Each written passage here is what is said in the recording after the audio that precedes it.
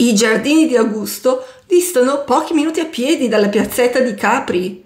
The Gardens of Augustus are just a few minutes on foot from the piazzetta of Capri.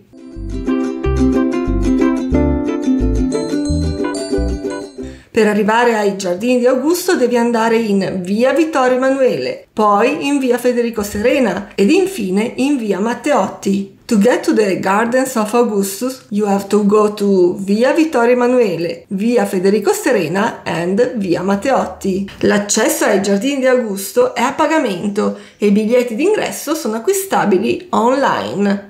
Access to the Gardens of Augustus is subject to a fee and you can buy the entrance tickets online. Il sito dove acquistare i biglietti è capriculturaeturismo.it. The website where to buy tickets is capriculturaeturismo.it. I Giardini di Augusto è un giardino pubblico donato alla comunità di Capri agli inizi del XX secolo dall'industriale tedesco Friedrich Alfred Krupp, insieme alla sottostante stradina a tornanti che porta il suo nome. The Gardens of Augustus are public gardens that were donated to the town of Capri at the beginning of the 20th century by the German manufacturing tycoon Friedrich Alfred Krupp, together with the winding road below bearing his name. Ma perché venire ai Giardini di Augusto? Why come to the Gardens of Augustus? Perché da qui puoi vedere due cose veramente caratteristiche di Capri, i magnifici faraglioni.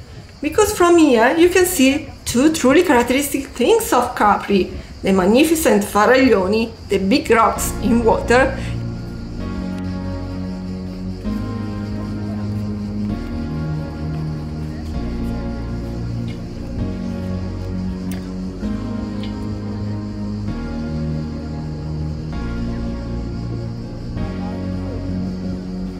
e la famosa Via Krupp and the famous Via Krupp.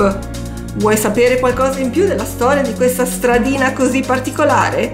Do you want to know more about the history of this particular street? Nei sottotitoli trovi la storia di Via Krupp.